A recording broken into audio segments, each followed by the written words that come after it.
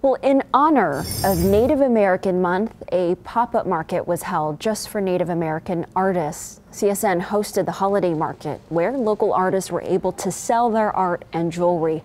This was the fourth year the Las Vegas Indian Center put on the event and the first time they were able to hold it since the start of the pandemic.